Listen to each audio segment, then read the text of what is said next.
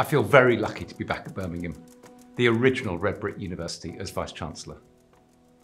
Some of you may know that I previously worked here as Pro-Vice-Chancellor for Research and then Provost. Much has changed over the 5 years I've been away. This is most visible in the development of the campus, but it's what those changes make possible that really excites me. For example, our collaborative teaching laboratory enables STEM students to work together across different subjects, and our Institute of Translational Medicine is turning scientific discoveries into medical reality for patients. Students have been hit hard by the pandemic at a key moment in their lives.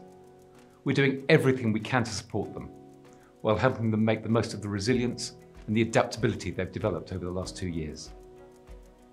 And as many alumni have supported students through scholarships and hardship funds, our students have paid your generosity forward by volunteering their time to help their local community. Sustainability is hugely important to me. We need to help make sure the young people we're educating have a world they can thrive in and give them the tools to fight for our planet. For example, we've just become the first university in the world to teach climate change as part of our accountancy and finance degree, a key area of business where sustainability and the bottom line need to work together. And we've just launched free resources to help schools put sustainable fashion centre stage in the classroom. We're reflecting this commitment equally in our research, responding to the global environmental emergency and embedding sustainability into the way that we operate.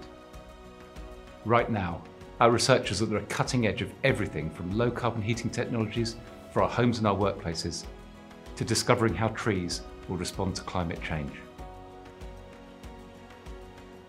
We're also responding rapidly to needs around the world, including making childbirth safer, finding new treatments for cancer, and involving young people directly in developing support for mental health. We have further work to do to create an inclusive community with a diverse range of voices and experiences at all levels. The UK has very few black professors, and universities continue to have an ethnicity and a gender pay gap. We know more than ever about how to support neurodivergent people, those with disabilities, and everyone's mental health.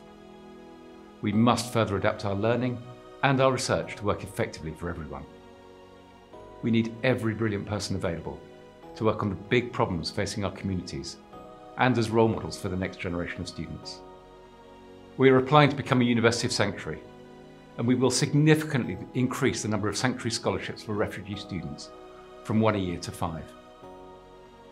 For those from Ukraine, we have introduced a package of support for our current students, for displaced students this year, and for students who want to study at Birmingham in the future. We are also supporting displaced academics and have a partnership with the Ukrainian University. Alumni like you take what you've learned at Birmingham out into the world to make a real difference every day. You are our best ambassadors. From the USA to Hong Kong, you're building futures, you're helping others, and you're developing the breakthroughs that the world needs. So many of you are extremely generous in supporting students and research, whether giving your time or funding scholarships and researchers. You represent many of the best things about Birmingham. I can't wait to meet you in person.